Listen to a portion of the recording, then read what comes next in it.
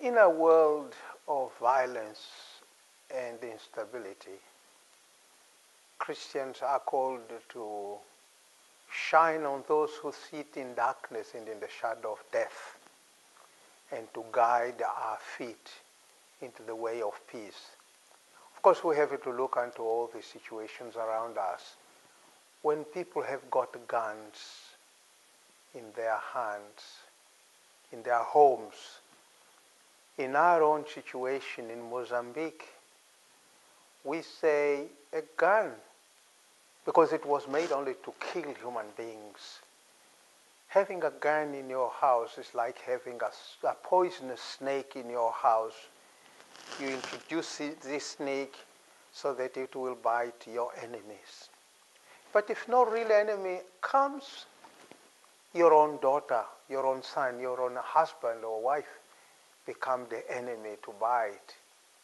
If not, you yourself become the target of your poisonous snake.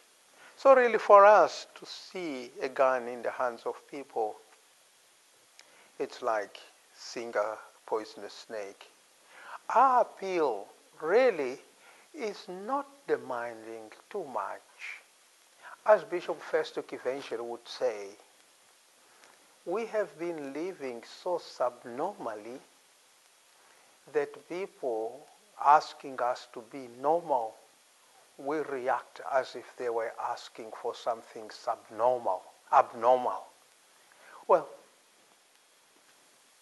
we are really asking people to say, can you play your role as a peacemaker?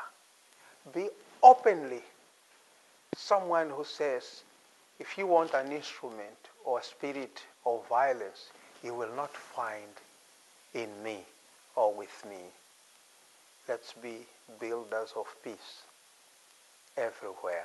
Disarm the minds and the hands of people, and we will rejoice that peace fills the earth as the light fills the earth.